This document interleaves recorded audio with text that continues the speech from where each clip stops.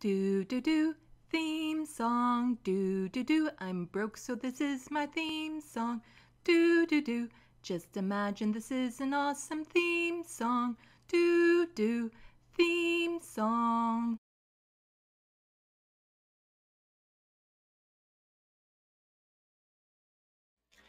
Hello, welcome to Left of the Box. Let's chat. Bonjour, bienvenue. I'm Sandy. I just wrapped up my conversation with the Letterhack. I have been looking forward to having this chat with him for a long time. As some of my regular viewers may recall, him and I met on Twitter through art. I have a video about it. I'll link it below in the description box, so you can go back and see it if you like.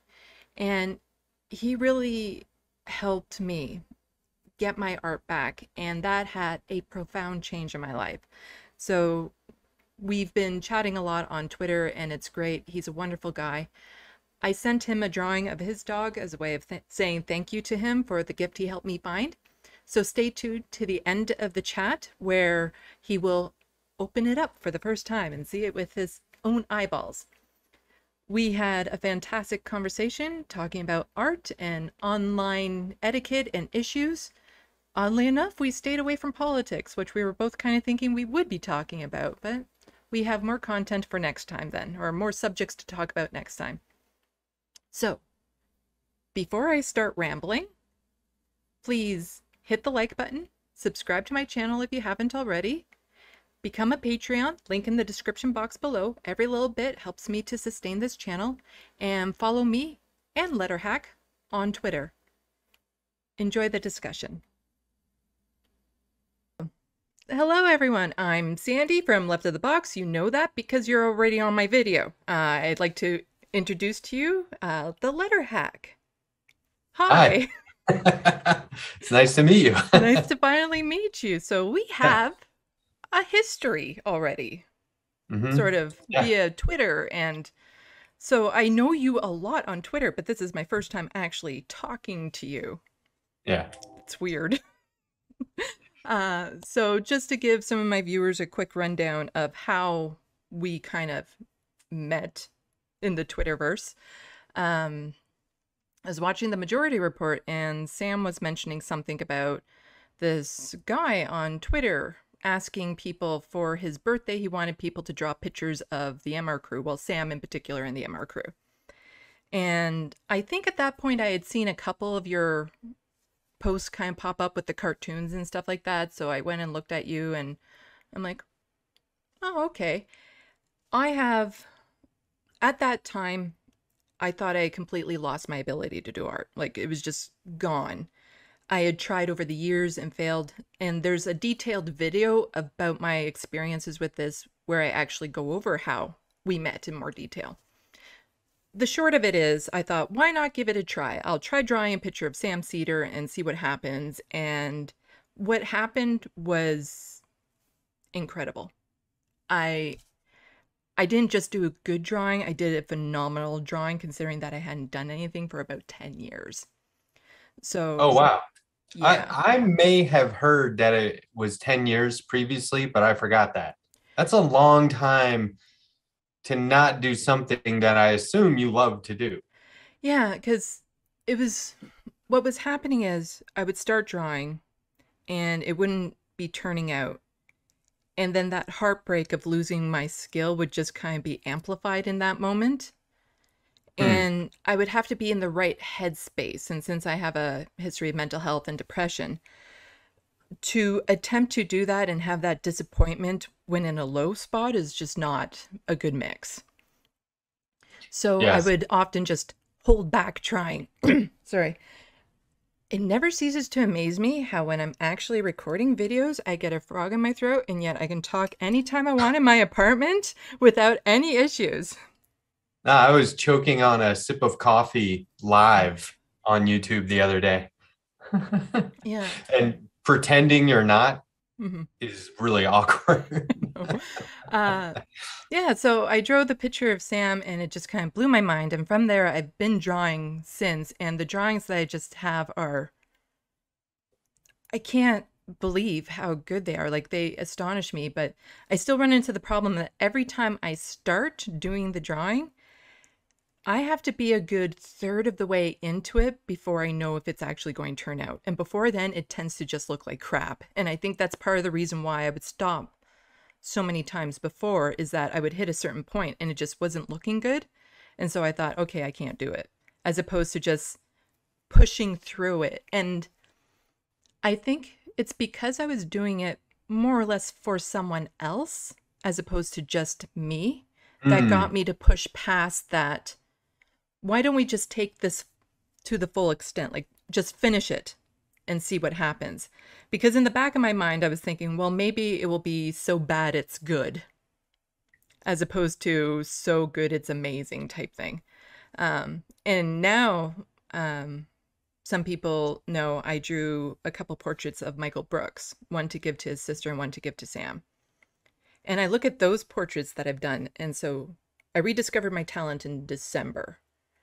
I look at those portraits compared to the first portrait I did, Sam, and now Sam's portrait just looks bad because It my doesn't though. skill has It doesn't. improved that much. Like I So look at it like I need to redo Sam's portrait now because that one just looks almost childish compared to what I've just okay, done. I have to get in here because this happens to be one of my favorite topics. I don't know if you know this. I spent a few years teaching art in aftercare programs. Um, I don't know if you call them that in Canada. In the US, when you're done with school, you can hang out for an hour and take like another course that has nothing to do with your regular school day.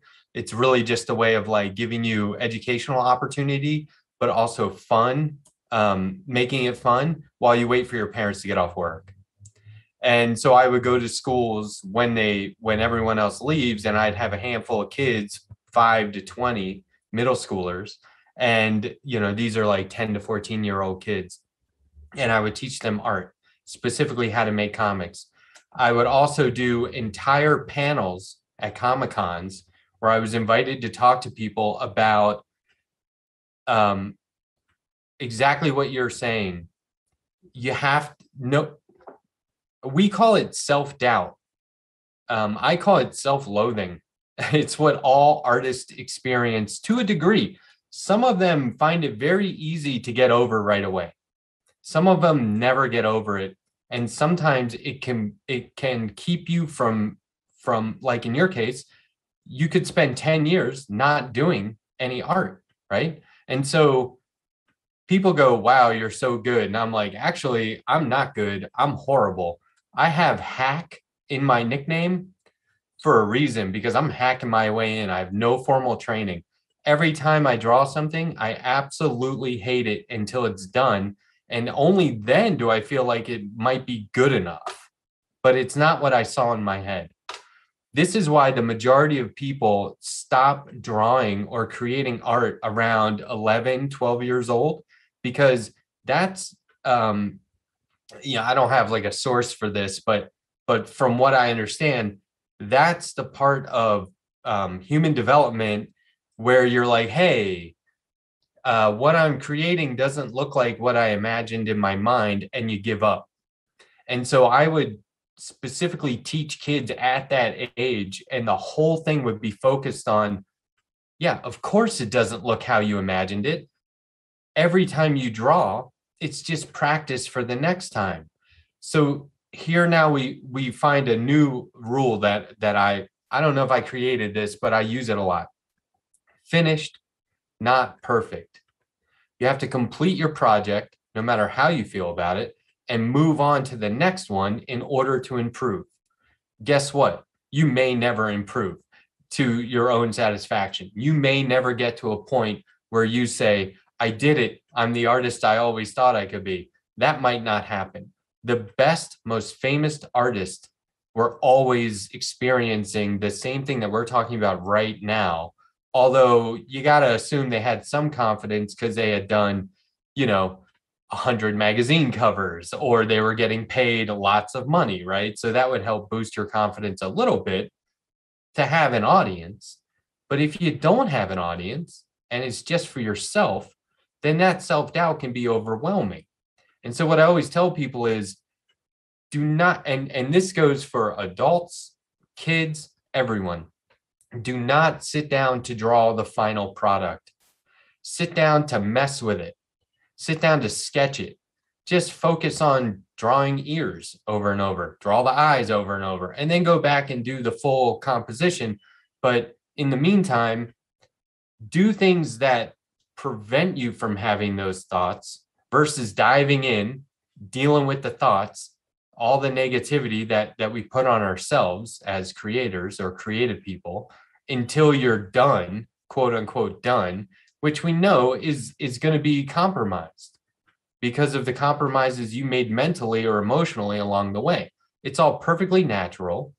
It's not something that should be avoided, but I tried to give them tools to deal with it. And I go, okay, today we're just going to mess around with the idea. We are not going to sit down and draw it. And you would get a few people who would just sit down and draw it. And you're like, all right, well, you're doing it to yourself now, right? Yeah. There's different steps you can take that help you ease into it, but it's always going to be there. So I appreciate that you're so honest about it, because that's one of the things that, like, a lot of artists think this is just me. It's wrong to feel this way. If I was any kind of an artist, I would just be able to put my pen to paper and knock it out. And that's just not the case. Like, I know every time I've started a new drawing, I still have that apprehension of I don't know if I can actually do this. So the thing that reminds me is the chain of drawings that I've done so far. So in the video I made about this experience, right after I did the picture of Sam, I'm like, I need to see if this is a one-off. And so I got 4 photos that I did, and I went on to draw those photos. And when I would still be in that phase of, I don't know if I can do this, I would just look back at that photo that I did of Sam and be like, I just drew that. Right. Like, I Yeah. just drew Yeah. that. If I can do that, I can do this one too. And that's what I'm constantly having to rely on right now, because I still have incredible doubt that the picture will turn out when I start. And it's, again, I have to get to at least a third or a halfway through before I can actually feel, okay, this is coming together. Mhm. And so until then, there's a little apprehension, but I'm starting to relax about the process. The more I do it, the more drawings I've done. And then the last 2 portraits I did of Michael, they were just,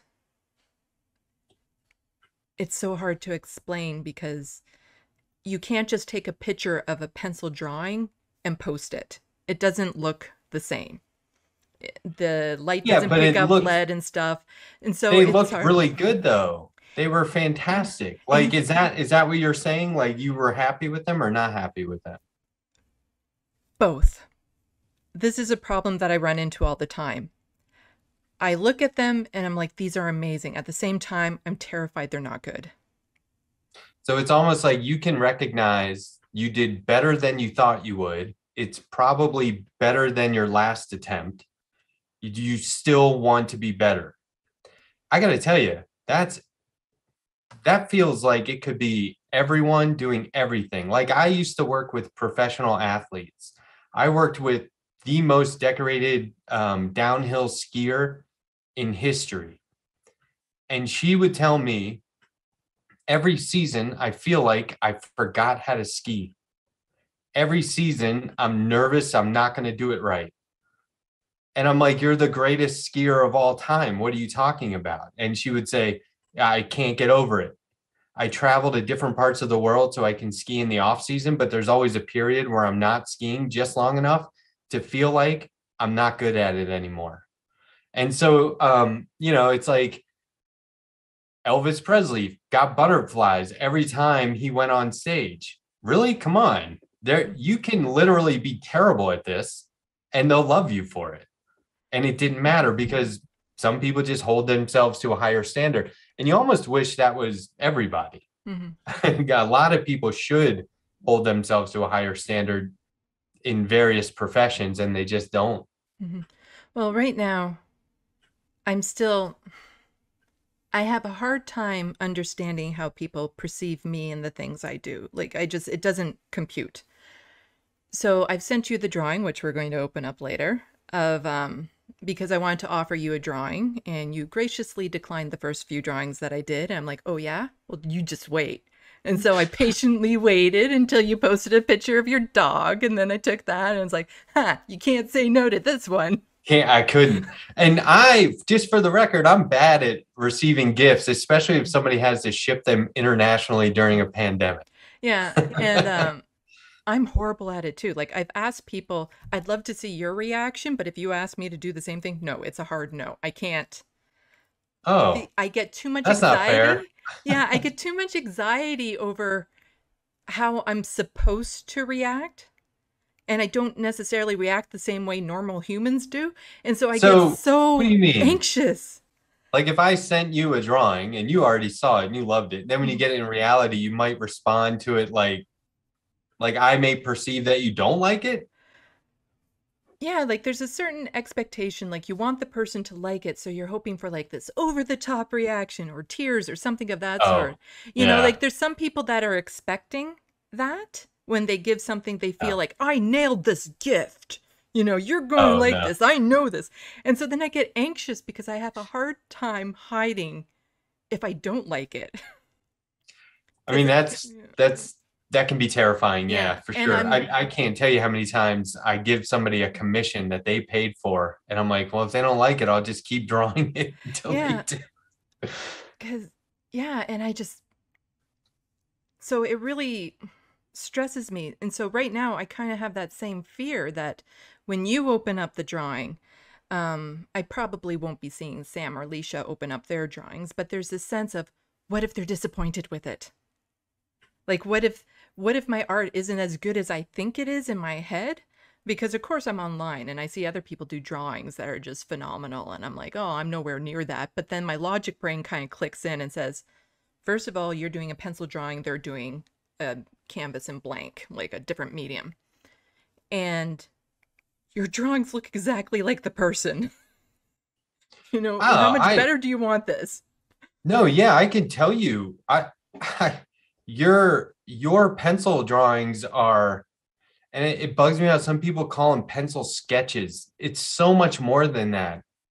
Your art is a high standard for that type of art, for people doing stuff with pencil.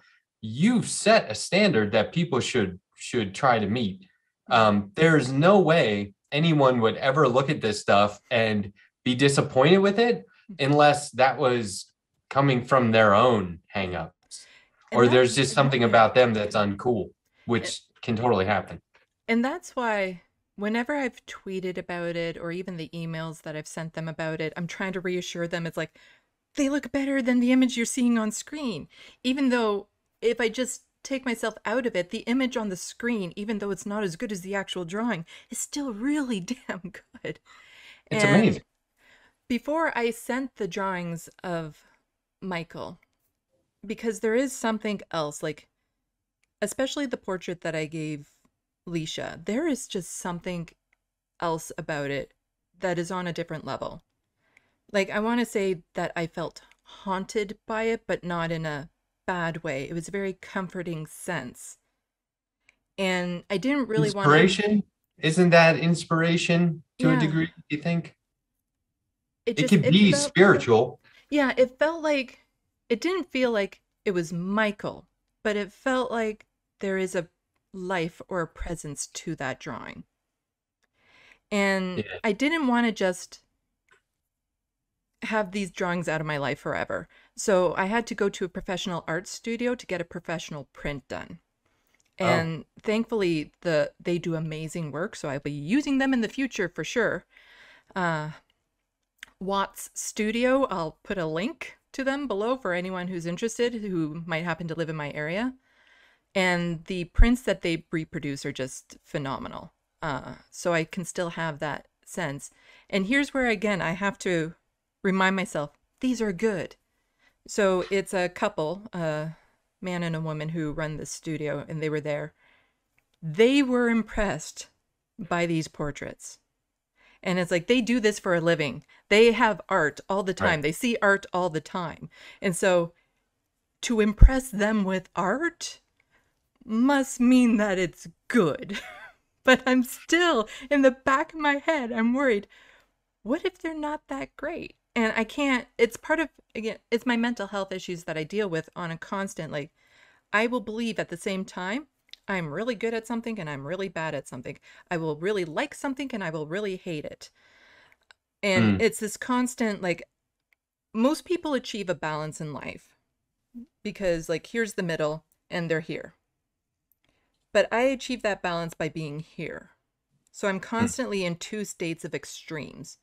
And so sometimes that's why it's hard for me to react to things because I don't know which side I'm pulling from necessarily. And a lot of Okay. people think I'm extremely nice. And I am. I'm very good natured. I'm very nice. I'm very good at compliments and shining that through.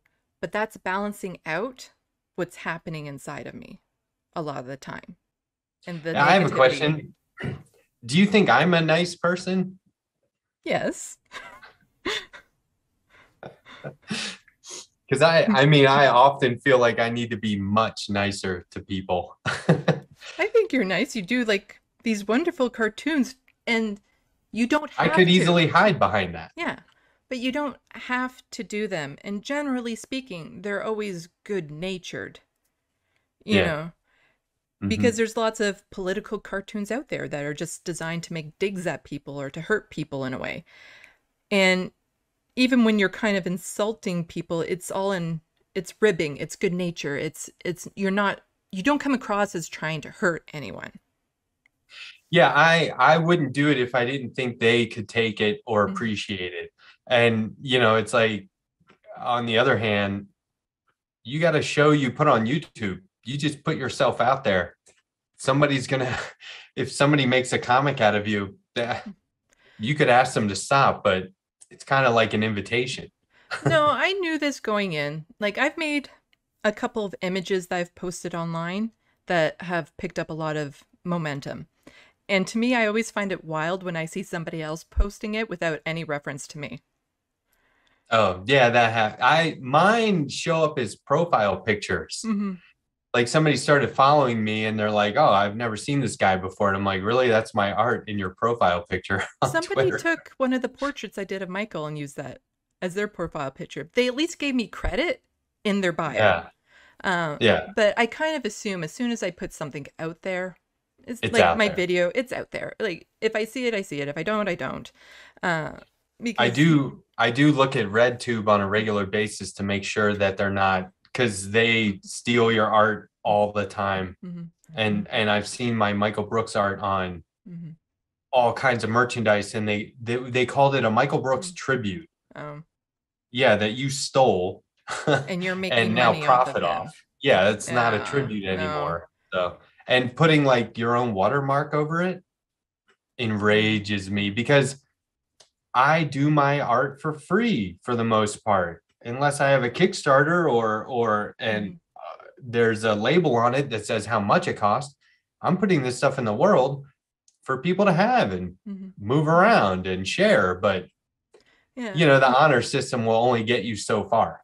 Well, for me, it was more about, especially there's two images in particular that have gone completely wild online. And they're on very extreme opposite ends. And to me, it was more just about getting a certain message out there. Like one was, I did that image of Sam Cedar as Steven Crowder behind the thing with the Yeah. apple on the desk, and Steven Crowder is afraid to debate Sam Cedar, change my mind. And I put a lot of work into it because people don't realize I will match the font because there's a certain font that he uses. So I will type out a word that is present on there and match the font and add little waves and wrinkles so that it looks a little bit more natural and adding shadows and putting tones of the colors of the background into whatever image I overlaid on top. Like there's a lot of work that goes into it, but I've seen other people post that meme now and I don't care because to me it was just I want people to laugh. I want people to be happy with that. And that's what's happening. It's out there in the world. That's great. The other image I did, it's one that I did shortly after the discoveries at the Kamloops Residential School of the mass grave. And like a lot of people, my heart was just breaking. So I did this image of It's an iceberg, and above the water, Oh, yeah, yeah, yeah. That's great. yeah, there were three schools in particular that were kind of in the news at that moment. One was the Kamloops. One is St. Anne's because there's a lot of horrendous stories coming out of there, a lot of court issues going on right now because Justin Trudeau still thinks it's okay to take survivors of residential schools to court. Um, and another school had just discovered a whole bunch of unmarked graves in Brandon. So I kind of had those on the top, but then underneath are all the other schools. And there's 140 in total. The common number I hear is 139, but the most recent list that I got, it said 140, and one of them does actually mark one is new. So that's probably where it kind of comes in. And so I had to, like, all of those school names I had to put on there and everything. And, sometimes in the news I'll see, and since I have it in my Photoshop file, I can easily find the names down the side as opposed to trying to find them Oh, on the thing. yeah. And like that was a very powerful image. And I have had a couple people track down who did it to give me credit. But to me, it was just so much more important that message was out there. Like that image was out there for people to see this is the scope of what we're dealing with. Would you ever sign it or put some sort of like your Twitter handle on there or something? I'm thinking I should have done that now. Like at least in the bottom corner, just put my Twitter handle or something. I See, wasn't I really, don't. yeah, I wasn't really I, thinking of it at the time because, again, to me, it was just more important to get that image out there and off into the wild. I didn't, getting credit for it wasn't really, that's not the point. it wasn't the point. And I didn't want the credit. I just wanted this art out there. It's kind of it's funny though because you want people, like if somebody wanted to hire you to make more of those, you'd want them to know how to get to you for the same reason, because now you can put more of this kind of content out there and spread the awareness. I don't sign anything unless it's part of a spoof. So if it's like I'm doing an image of a based on a Norman Rockwell cover, I'll sign it the way Norman Rockwell signs it. Mm-hmm. Or if it's a Peanuts comic, I'll sign it the way Charles Schultz would have signed it. Mm-hmm. But that's just to keep in theme. I'm not doing it so people are like, hey, I'm the guy. Yeah. It's and so on the one hand, you don't want people to misinterpret a signature, but on the other hand, you want them to know the source. Mm-hmm. So Yeah. catch 22. Yeah, I'm still figuring out a lot of my online presence. I'm still trying to figure out how to use it, how to work it, because I held off for an extraordinary long time getting involved in social media. And part of it was when social media first started to pick up steam, I knew my sarcasm would not translate online. I knew it. It does. Also, No one said really. also the other hiccup I was running into is I cannot spell to save my life. I am a horrendous speller. I have dyslexia, so spelling is just it's a non-starter for me. And back when a lot of these social media sites started, there was no automatic spell checkers. Right. And so I would have to dumb down my sentences so much it would almost be like an 8-year-old was talking in order to know I could spell all the words in that sentence. And that really kind of held me back from wanting to go on. And I'm very grateful in a way it took me so long because I saw a lot of people do the exact same mistakes I would have done and have it blow up in their face. Like I know. Yeah, and Yeah. that's good of you because you can see a lot of people on social media do not care about grammatical errors Mm-hmm. or misspelled words. They don't care. They don't have that, but that shows that you have a certain respect for yourself, other people, and what you're actually saying. So that's good. Yeah. But like, I think social media can be a pretty forgiving place in those regards, whereas it's completely unforgiving in every other regard. Yeah, I'm still trying to figure out the etiquettes, how to work it, what's okay, what's not okay. And it's kind of like, again, part of the reason why I didn't want to do it is I have troubles figuring these things out.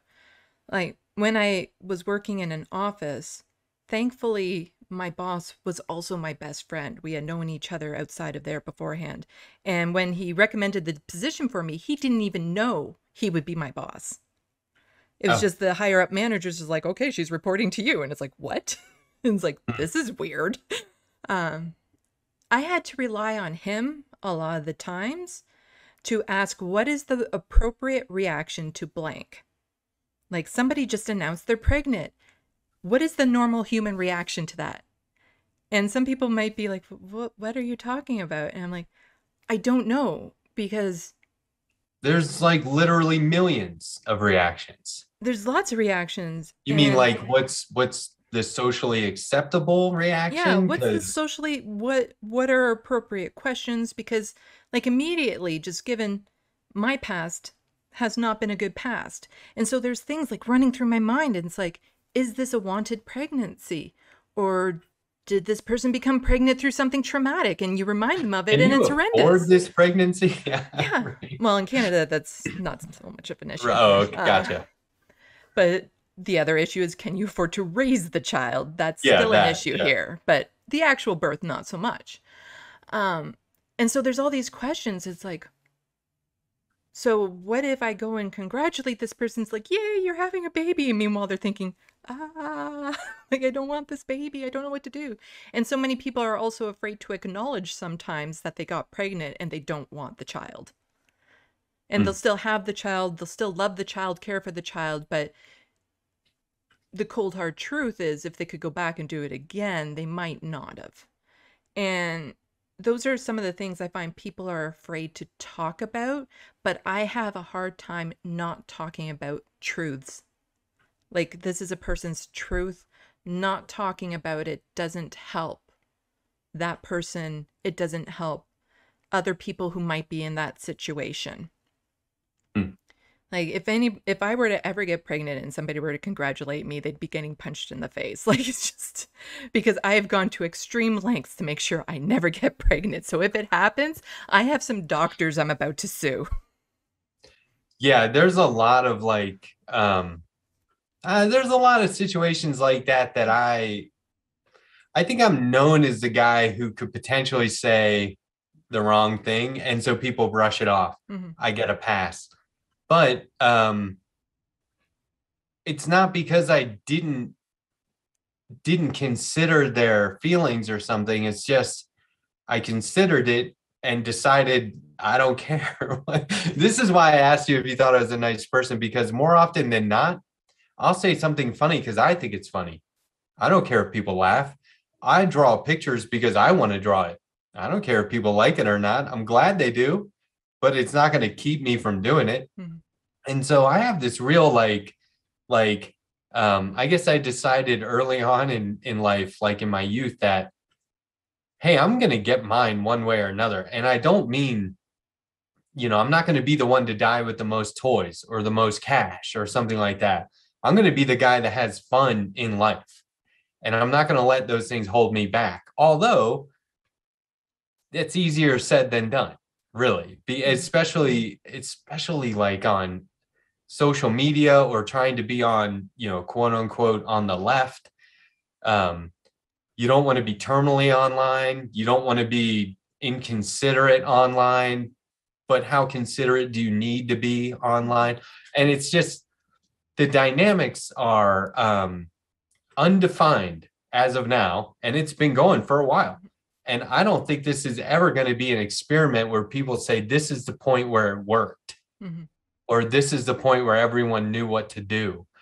And so if you take the dynamics of being online and the duration that we've all been online for now, particularly with social media or message boards or whatever it is, that stuff is going to spill over into real life.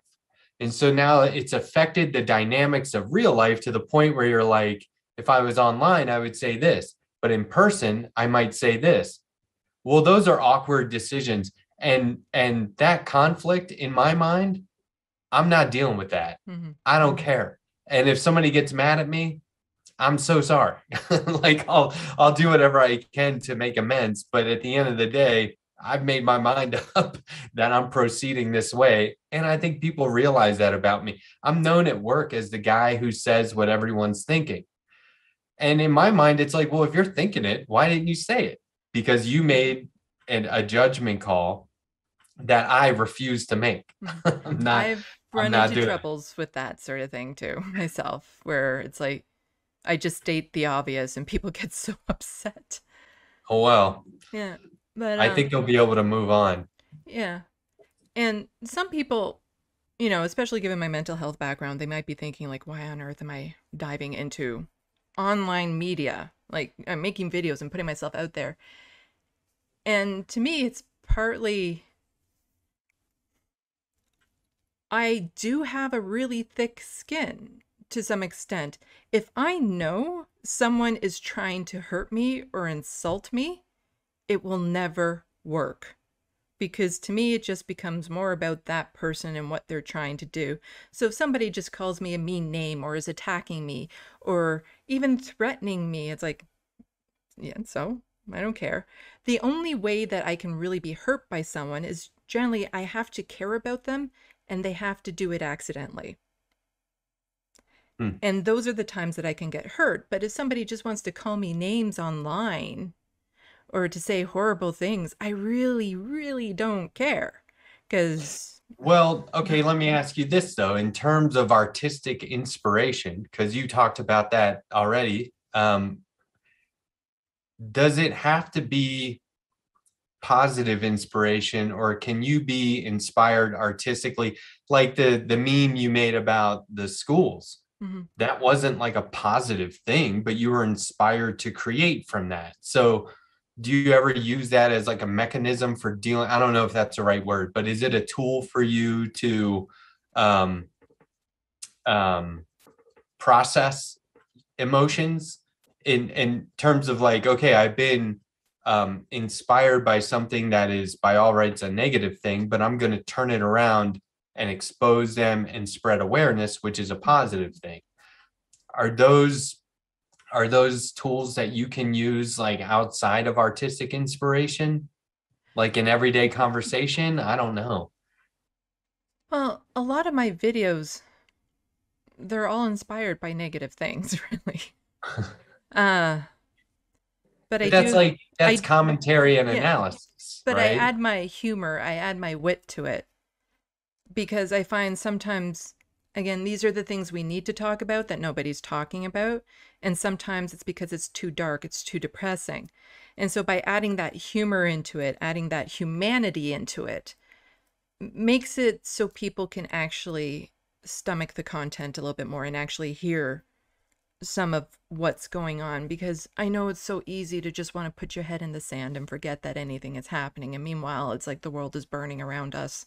We don't No, have that option. that's not the easiest way out. Get this. The easiest thing to do, and this is the wrong thing to do, if you ask me, I do not subscribe to this, but I have seen people who put forth the same or less effort on art than I do, and they're far more successful to the point of being profitable because it's all negative, hateful stuff. I go after what I love.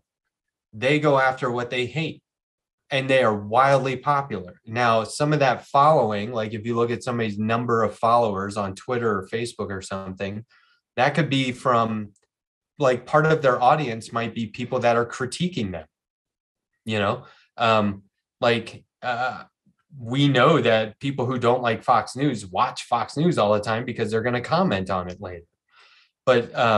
But the amount of like Patreon support or retweets or something that people get from negative content is is to me taking the easy way out. Having like that reaction and actually being able to pay your rent or your bills from being putting negativity in the world is the easiest thing to do in the world. And I think it's cheap and a cop out. And art Yeah, okay, you can have a commentary that's occasionally negative, like political cartoons or editorial cartoons on any topic. You can go after certain people, but if all you do is negative, negative, negative, hate, hate, hate, and you benefit from that, you should stick your head in the sand. Yeah, I never, Like have a timeout, like a forced yeah, timeout. I've never been able to really, like, I can wrap my head around it and I can't. Because again, I sit here on the balance scale, and right now I'm on the good side.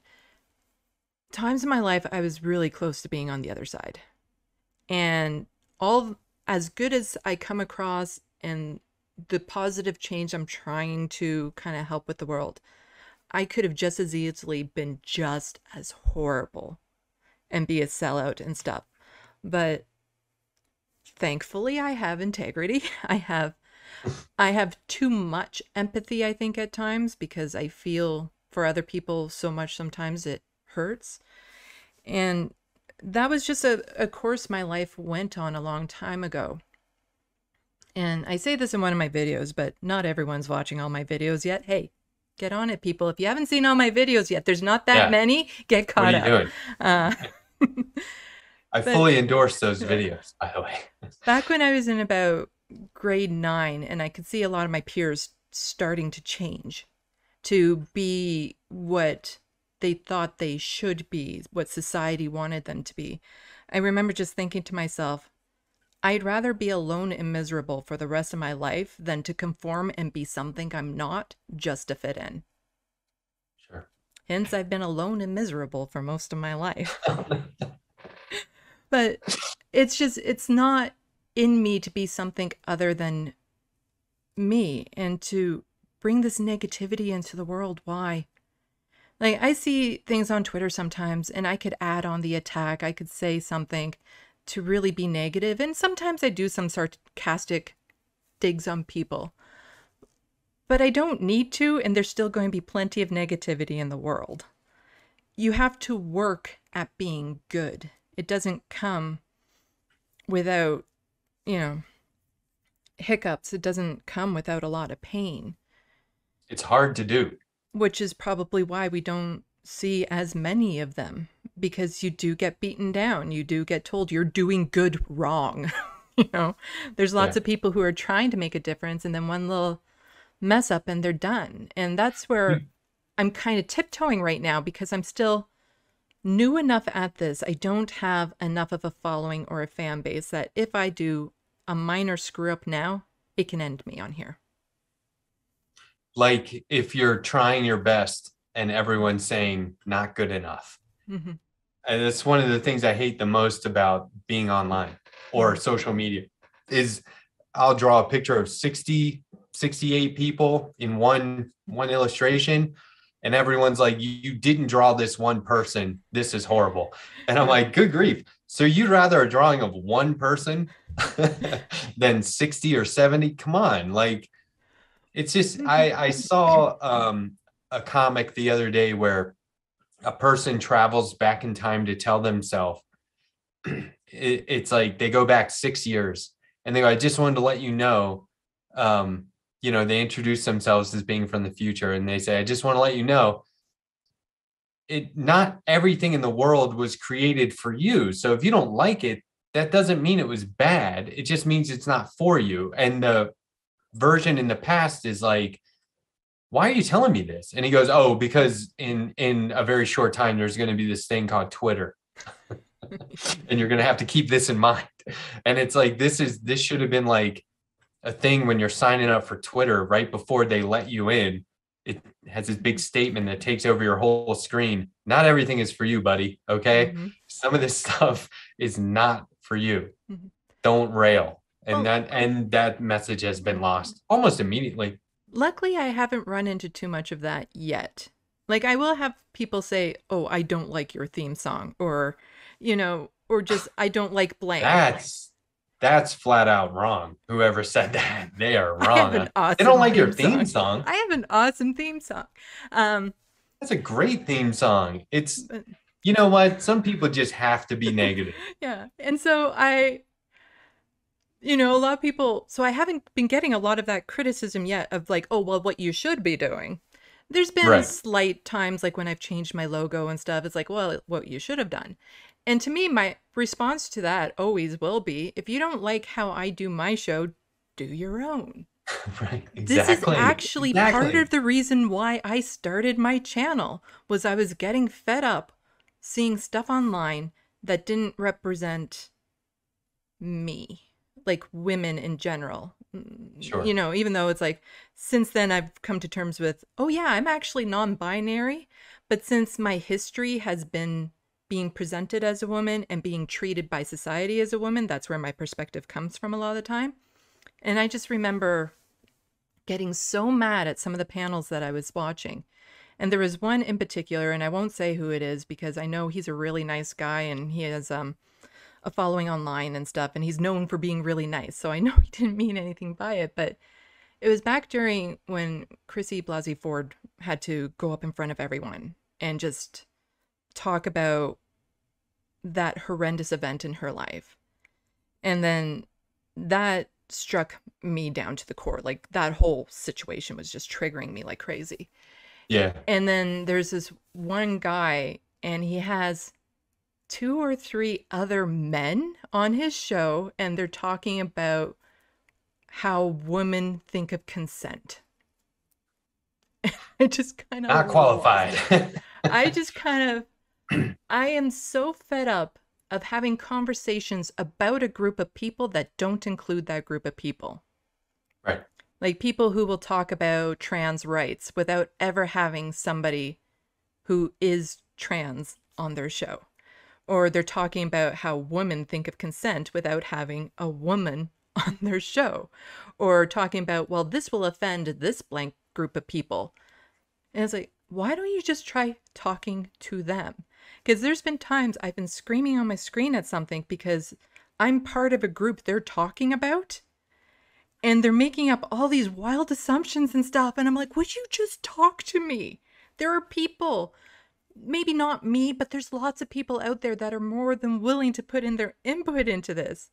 And so I was just getting Yeah. so mad with that. I'm like, you know what? I should probably just do my own political show because I know not enough women or people presenting as women get into the political sphere, get into talking about politics. And Yeah. a And lot you're of that, doing it well. yeah. It's very well done. Just because you don't have like an immediate mass following, that doesn't mean you aren't doing it right. Thank you. It's Taking not the compliments and same. I have a harder time taking compliments in public than I do insults. Well, this isn't the same because you're coming from a more personal place, but every time I hear Emma Vigeland talk about movies, I want to call her and talk about sports just to show her what it's like to have somebody who doesn't know what they're talking about pontificate Mm. on just from opinion-based standpoints rather than evidence-based standpoints. Yeah. And yeah, there's so many times. And plus, the type of people, the communities I hang around have a very diverse group of people when it comes to sexual orientation, identities, and things of that sort. So I know almost every time somebody who's personally being affected by conversations that are about them but don't include them. Yeah, And it's bad. sometimes it's me. And I just kind of, and so that was part of my frustration and part of the reason why I wanted to get on here. But also, I'm not saying it's not going to happen. It's going to happen where I am going to start getting attacked and harassed and things of that sort. But I find for some reason I slip under the radar a lot of the time because I've been in situations where people are like, oh, in this position, you're going to get hit on a lot. Not once, or if you do blank, this is going to happen. Or if you do blank, this is going to happen. Like I've been on sites where women are constantly complaining about the men who are sending unsolicited emails and harassing them. And it's like, nah, I don't get that. Like it just, Sometimes there needs to be like a pile-on situation where enough people have to do it for everyone else to feel comfortable being equally negative. But on the other hand, and this is, I don't know if it's controversial, but it might not be accurate on a case-by-case basis, but maybe you're intimidating to them.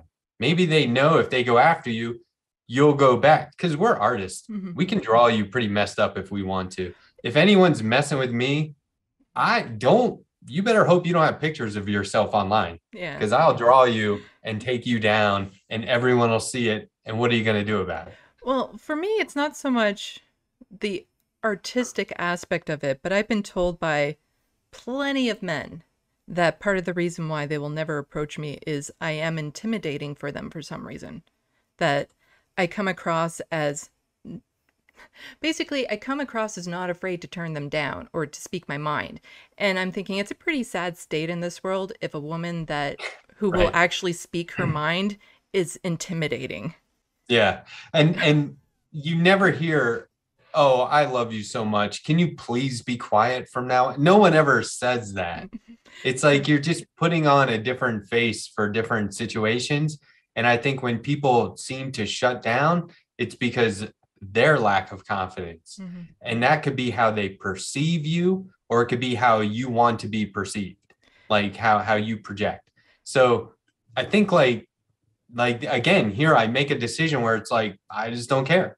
It could be there could be any number of contributing factors to why somebody acts the way they do or says what they say.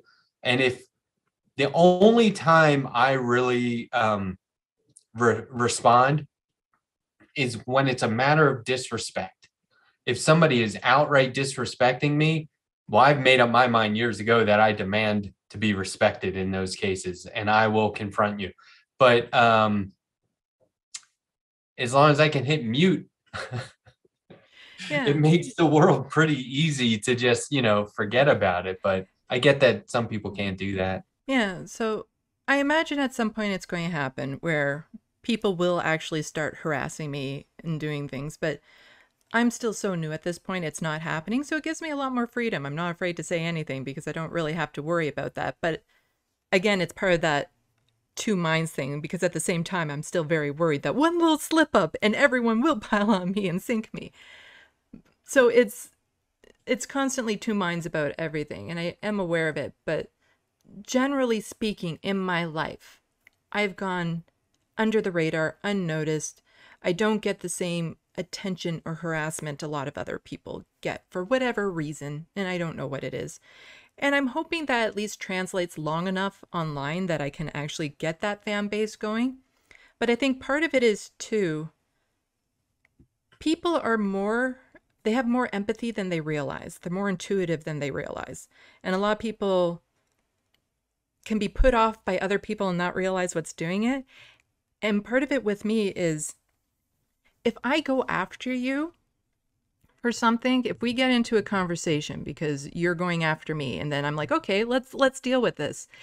We're not having a debate. I will dig into your surface and pull out what is hurting you to figure out, okay, this is what it's about. It's not about Right. me. It's about this element. And I have a really good knack of digging through that surface and getting there. And that's why when I see these online debates about issues and stuff like that, I'm like, I will never be doing those. Because to me, my immediate pull is, why are you trying to hurt people? Like with a lot of like the anti-vaxxers and especially the people who know vaccines work but still push it. I just look at them or they come across as so negative and you can just see it radiating off of them. They're not happy people. And so for me, that's kind of the angle I am suddenly drawn to. It's like, why are you expressing yourself this way? Why are you bringing out this negativity? And part of it is because I want to help. I have too much compassion. And so even if it's a really horrible person and they're doing horrible things, I know it's because they're in a lot of pain themselves too, a lot of the time. And part of me just wants to kind of go in and get at that. So for me to be in a debate with a lot of people, even if I know my facts and things of that sort, that's not the angle I would want to go. And a lot of people, they don't want to deal with that. They'd much Yeah. rather people just call them names and yell at them and do all this sort of stuff as opposed to say, you know what? I care about you. Mhm. That's a lot harder for people to take. Or at least you understand, like I was saying, there's too many contributing factors for me to try and guess Hmm. to sit in judgment. Yeah. And it's difficult for me to say, there, I found a bad person. Mm-hmm. You found somebody who did something awful, maybe, or something bad, but what got them to that point? Mm-hmm. Who should have been held accountable along the way that wasn't? Yeah. That ended up resulting in this bad thing happening. Yeah. And so that's where, like, when it comes to what do you call it, like criminal reform, I, I'm sympathetic, and I think that there is something to be said for that. But while at the same time, there are some crimes that are just too great, right? Have you And seen my video on restorative justice? right, and you can tell when Mhm. somebody is like in a position of power and Mhm. abusing the power. Mhm. But this is why the phrase "speak truth to power." I always amend that. I don't speak truth to power without looking for the truth in somebody, Mhm. because speaking truth to power isn't just yelling at the people in powerful positions. I'm always trying to make sure that I'm in the right lane Mhm. and that I'm taking the right position. And if there is anything in their decision that I disagree with that could contribute to why they made that decision, I'd like to hear it. Mhm. And that will help me further analyze whether I should be against you or more sympathetic. Mhm. More often than not, speaking truth to power is being against the people in power and telling them how they screwed up. But there are cases where circumstance come into play and it's like, okay, well, you made a decision based on these contributing factors. I didn't know that previously. I do now. I'll look at it differently. I might not have a different opinion or outcome, but I'll look at it differently. And that's self-improvement. Yeah. So I think speaking truth to power is also looking for the truth in people. Yeah. I want to open this drawing. Yeah. It's been in my possession too I long. was just about to get to that. And it's like, right, we need to actually get to the grand finale of this talk. So, to recap, or to kind of tie in what we were talking about at the very beginning, um, I had offered you a drawing, but you didn't want those ones. So I'm like, I'm just going to draw your dog. And I so, wanted them. I wanted them. I wasn't going to let you send them in the mail, but I did want them. Sure. yeah, so I drew a picture of your dog and I have sent it to you, and you have not seen it yet. You have seen the online digital image that I've taken with my camera, but you have not actually seen the drawing yet. So, Yeah, here. I wonder, am I going to need scissors for this? um, you might need to cut some tape. There's a lot of painter's tape, but then there's some actual like tape, but you will find out. Right, sorry for any like paper noise. Yeah, as There's a you rip the card. drawing in half. Is that the I type of haven't paper? opened this. I haven't opened this at all. Should Yeah. I'll save the card. Yeah. Want me to? You can save the card. You don't need to read the card now, that's for sure. The packaging is perfect, Yeah. by the way. Oh, and did you see there's something else in there? Did you see that? Yeah, there's a smaller, it's like a bottle. Yeah. So there's a story with that. My What? I'll open grandmother, that. yeah, my grandmother, she used to do this marbling technique that I wish I knew how she did it because it's so Oh my amazing. gosh. And yeah, so Wow. she's also done things like this. They're like little eggs Oh, I that she love hollowed that. out. And I wish, one of the biggest regrets I have, and they're even like up to this size here. It's signed on the, oh wow, that's huge. It's signed on the inside. One of the things that I wish I had found out from her before she passed away was how to do that. And there's only a limited amount of these things left in the world because she kind of took this technique with her. Wow. So This is so cool. when I gift one of these, it's done with the most sincerity and caringness in the world because it will never be made again. It will never be How old is replaced. this? She made it probably in the 70s. Come on. This is like, I have to be careful with this. I'm going to put it back in the bubble wrap. Just till I find a place to keep. Yeah, they're pretty sturdy, but she did all these wonderful marbled objects, and I wish I knew how she did it. To all the artists out there, myself included, this is how you package artwork appropriately. I do not do it this well. Mm-hmm. It's labeled top. I always cross I sent like I don't know, hundreds of dollars worth of art to a guy in Denmark. And I was like, did it show up okay? And he's like, yeah, it's fine. And I was like, okay, because there's a chance it could have been totally destroyed. I get so paranoid about it. That's why I packed it so intensely. Because Yeah, then this there's is, it's windowed out, so there's nothing actually touching the surface of the drawing. oh, good grief. You had nothing to worry about. Oh, it's on the one hand, so this is a testament to your ability as an artist. As soon as I looked at it, I was like, there's my cute little puppy. So you nailed that.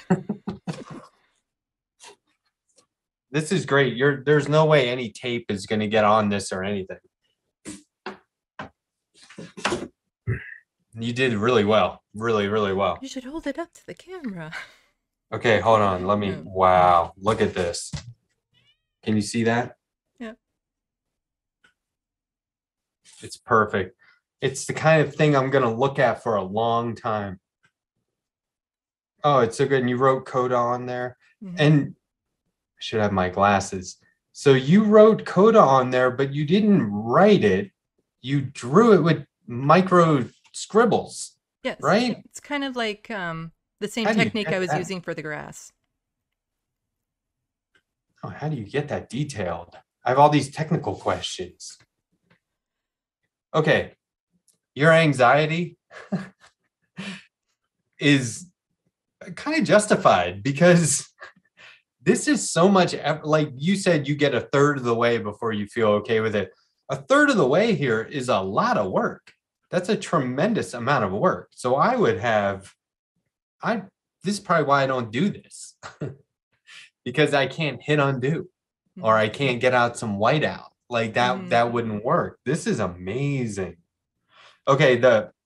So one of the things I noticed immediately, which you can't really analyze till you get up close, is your use of negative space or like leaving certain things unillustrated.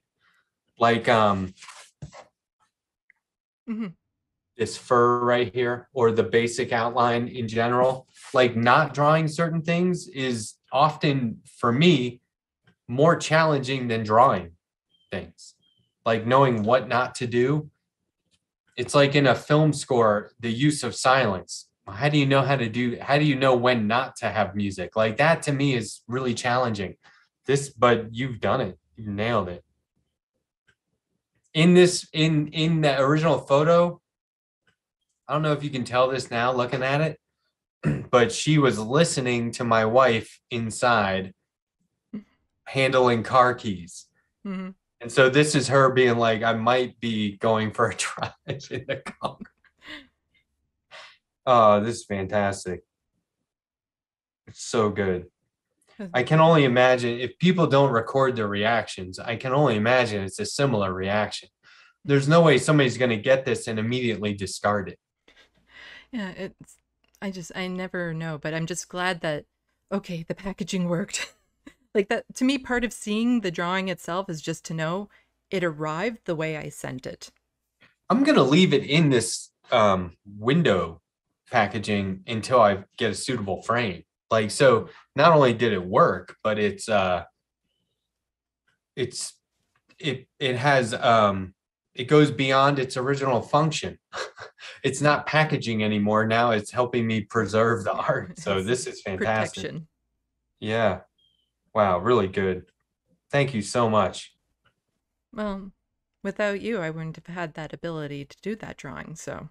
Well, and so that's why, my original, I don't know if I ever said this to anyone, my original idea for, it was my birthday. So I say, hey, if you want to give me, because everyone's like, oh, happy birthday, like on Twitter and stuff. And I'm like, okay, I don't really know you. You don't have to say that. But I was like, if anybody wants to give me anything, how about you draw something for a change? And it was kind of like, let's see who the real artists are here. But on the other hand, I want people to make art. So part of the reason I make comics is to encourage people to make comics. And so I was like, just give me some art. And like there were YouTubers making art of other YouTubers.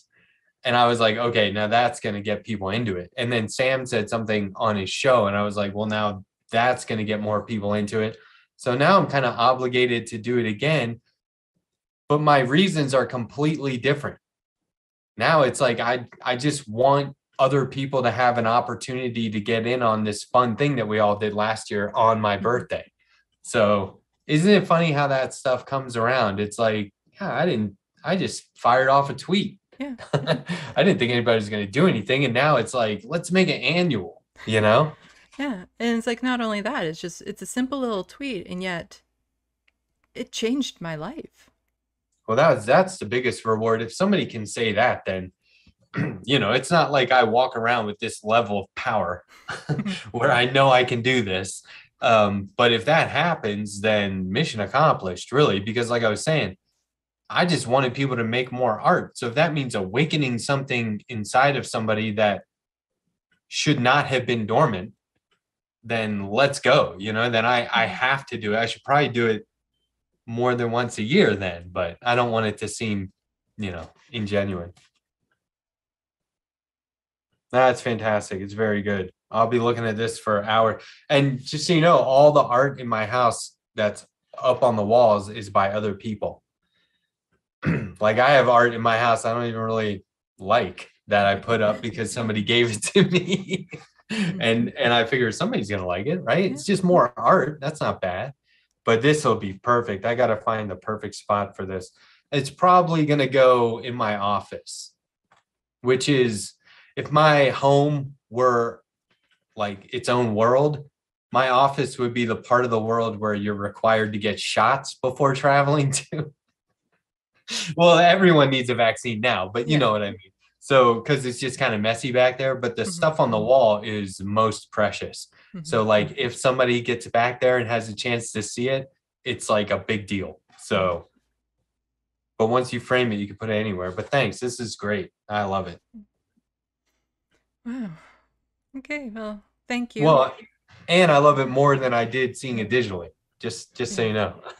I think they look better with your eyeballs. Yeah, And definitely. then I find they do look very different up close versus, putting it down somewhere and stepping back. Because up close you see like these fine little details, or something looks a little bit blurry, but then when you step away, it kind of there's a word there that I just totally forgot what it is. I know what you mean though. It's when I was in apparel design, we would put small details on it. And if you were 5 feet away, you couldn't see them. This encourages people to get up and close with these things because you can see something's there, but you can't make it out. So now you have to get closer, you have to approach, and then you're kind of hooked, right? It's the same with, I'm not a big car guy, but I go to car shows because I like to walk around cars and look for small decals that represent a tour around Europe in 1983 or whatever it is. There's all these little details that you can't see unless you're up close. And then that makes you wonder, why is it there? Who put it there? What was their thinking?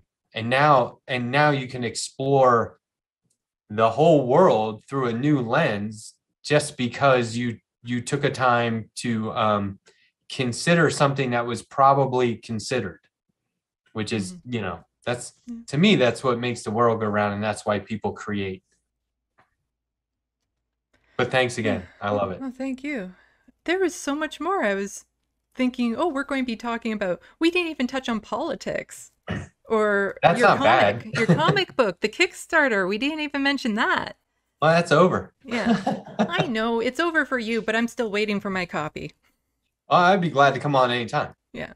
So. Yeah, there were still like some other things I'm like, oh, we should have talked about blank, because I wouldn't mind knowing more about the actual experience of a Kickstarter for maybe other people, other people, how that whole thing goes.